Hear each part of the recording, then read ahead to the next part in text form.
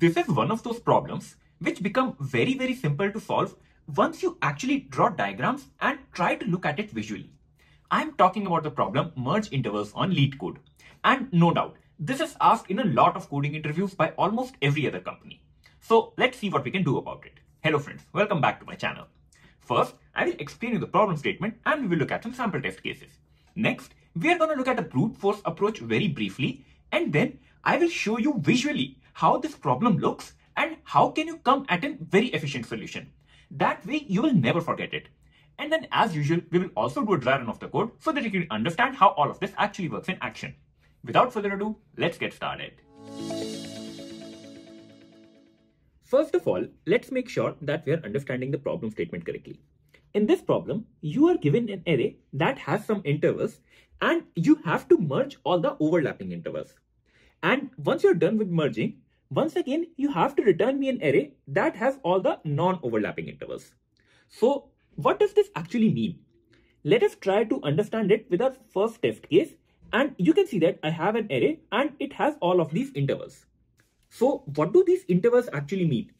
For example, the interval 1, 3 simply means that you have elements 1, 2, 3 inside them. And then the interval 2, 6 simply means that you have all of these elements. Now, if you notice, the elements 2, 3, they exist in both of these intervals, correct? So technically, you can merge them. And once you merge them, what will happen? They become just one interval, right? And you can write it as 1, 6, correct? And similarly, if you try to look at these other intervals, you will see that none of these elements are common in the interval that you have defined. So now you cannot merge them. So this is the best possible scenario in which you can have non-overlapping intervals. So for the first test case, your answer will look something like this. You can see that I have merged 4 intervals into just 3 intervals, right? Similarly, you can look at one more test case.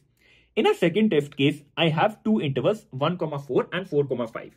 You know that the element 4 will be common in both of them. So I will just merge them and create one interval that will be 1, 5 and that will be your answer, correct? Now, there is one important thing that you have to notice while solving this problem. For example, in the first test case, you cannot just say that, hey, I will make my interval 1, 18. That is the smallest value and the largest value. Because now this interval has all the elements from 1 up till 18. But when you look at all of these elements individually, you do not have a 7, you do not have 11, 12, 13 and so on, right? You get the idea. So you cannot have an interval with just the minimum value and the maximum value.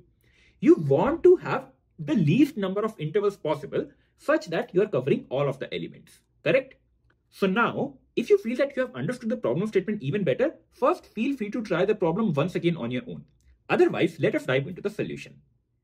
To understand things better, let us start off with a bigger example. And as a programmer, your first approach should be that, okay, how can I solve this problem in a brute force manner? So here is something you can do. What you can do is, you can start off with the first interval, right? 1, 3. And then what you will do is, you will iterate over each of these intervals and try to find that, okay, which other intervals that I can include. And you will find that, okay, I can include 2, 6 and 2, 4 inside it. And what is the lower value and the upper value? That is 1 and 6. So ultimately, one of your intervals will end up looking like 1, 6. And then for your next iteration, what can you do? You can start off with the second interval that you have and then once again compare it with all the other intervals that you have and then try to merge it, right? You will keep on doing this for all the other intervals and then ultimately you will be able to arrive at a solution, right? But this solution will not be efficient at all. You will spend a lot of time just to iterate over the array again and again, and this will have an order of n squared time complexity and a lot of comparisons. So certainly we need a better approach to solve this problem. What can we do about it? So once again, I have the same array with me and we will try to come up with an efficient solution. If you remember, I told in the beginning of the video that sometimes problems become very easy when you try to visualize them. And in this problem, you know that all of these are intervals, right? There are integers between these ranges. So what happens if we try to plot them out and look at these intervals visually? I'll tell you how you can do that. So just create this type of a number line and then try to map all of the intervals that you have. So let us just start and try to get all of these intervals one by one. So my first interval is between 1 and 3. My next interval is between 2 and 6. My third interval is between 8 and 10. The next interval is between 8 and 9. Moving ahead, I have an interval between 9 and 11. Then I arrive at 15 and 18. Then we have 2, 4. And the last interval is 16, 17. So this is how your intervals look like visually. And if you notice this diagram closely, you have already arrived at the answer, right? Just look at it again. So these are your 3 intervals that should be in your output array, correct? And you also know what are their lower bound and upper bound. So one interval will be 1, 6. The other interval will be 8, 11. The third interval will be 15, 18, right? And that's it. This is your answer. But how do you get to it? Let me remove all of this and get back to our problem once again. Now, try to think, how are you merging the intervals? So let us say I have my first interval that starts at 1.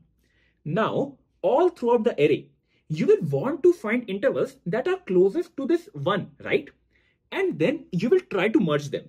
So you're more concerned about the starting point of the intervals rather than the ending point. Because if they're starting together, then you want to club all of them in just one interval, correct? So that is the thought process on which what you can try to do is you can sort this entire array just based upon the first number of each interval.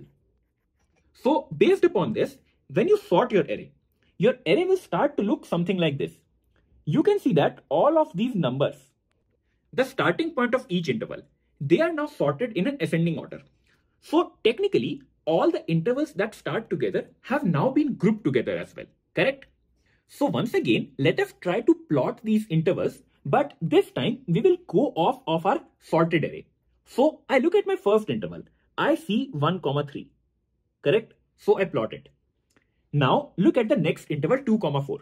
Where does it start? It starts at 2, right? And you have already covered 2 in this interval. So make this interval a part of this existing interval, correct? So now you have a new bound 1 and 4, right? But wait, you need to keep going ahead, right? Look at the next interval again. This is 2, 6. So 2 once again lies over here, right? So you take up this interval and go all the way up to 2. So what did you do? You updated your starting point and now your ending point is updated, right? But let us now keep moving ahead and see what happens. Look at the next interval. This is 8, 9, right? And what is the starting point? This is 8. And this starting point 8, this is more than the ending point of the last interval. And that simply tells you that, hey, this is where you want to break your interval and create a new interval. So that is exactly what we will do. I create a new interval 8, 9. And then moving ahead, I have a next interval 8, 10. So this will also be included in this. And then my next interval is 9, 11. So 9 is once again included in this. So you see what is happening? At each iteration, I will try to update that, okay, these are my new bounds, right? So look at the next interval now. It is 15, 18. It starts at 15. But what was the ending point of the last interval? That was 11. Since 15 is greater than 11, I will once again start a new interval. So my new interval will be 15 to 18. And now I'm remaining with the last interval, that is 16, 17. And that lies over here again. And that's it. You got all your non-overlapping intervals, right? So one interval will be 1, 6. The next will be 8, 11. And the third will be 15, 18. And indeed, this array will be your answer. So you see what we are doing over here? First of all, you sort the array based upon the starting point of each interval. And once you have sorted the array, iterate through these intervals one by one. If your next interval's starting point is less than the previous interval's ending point, then this interval will be a part of the overlapping interval, and then you have to update your bounds. So my new bound becomes 1, 4, and then you will keep moving ahead. Then you see 2, 6. 2, 6 will also be a part of your previous interval. So once again, your bounds will update 1, 6. So that is how you have to proceed, and ultimately you will be able to solve this problem in a very efficient manner. Now let us quickly do a dry run of the code and see how it works in action. On the left side of your screen, you have the actual code to implement this solution. And on the right, you have an array that is passed in as an input parameter to the function merge. Oh, and by the way, this complete code and its test cases are also available on my GitHub profile. You can find the link in the description below. Moving ahead with a dry run. What is the first thing that we do? First of all, we have some sanity checks such that if you only have one interval, then that's it. You just return it because you cannot merge just one interval, correct? Now, moving ahead, what do? First thing is we sort the array based upon the starting point of each interval. So once I sort it, my array starts to look something like this, correct? You can use any method to sort, but I'm just using the library function, and this will also work in an order of n log n time complexity.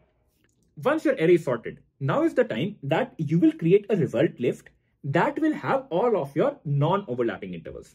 So how do you start going about it? So what I do is I create this array and I will just add the first interval inside it. So I say that, okay, my first interval will be 1, 3, right? Now you start a for loop to iterate over each of these intervals. And this is the crux of the problem. So what I will do is I will look at the next interval that I have in the loop. The next interval I have is 2, 6. So if the starting point of next interval is lower than the ending point of previous interval, you need to update your intervals. So since 2 is less than 3, what will happen is I will update this interval and my new interval will end up looking like 1, 6. Correct? Similarly, you will keep on moving ahead and then look at the next interval that is 8, 10. So once again check, is the starting point of new interval smaller than the ending point of previous interval? No, 8 is greater than 6.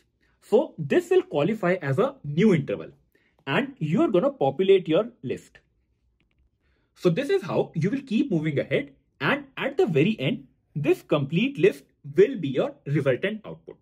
So the time complexity of this solution will be order of n log n because you need this time to sort the array, and the space complexity of this solution will be order of n because in the worst case, you can have all of the intervals that are already disjoint and that will be your resultant answer.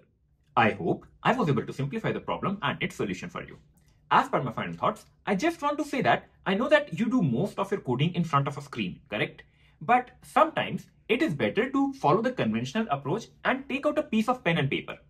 Try to draw the problem and then you might be surprised that you are able to arrive at an efficient solution. You see what happened over here, right? It became so very easy once you plotted everything out, right? So while going throughout this video, did you face any problems? Or have you seen any other such problems which became very easy once you draw them out? So tell me all of this in the comment section below and I would love to discuss all of them with you. As a reminder, if you found this video helpful, please do consider subscribing to my channel and share this video with your friends.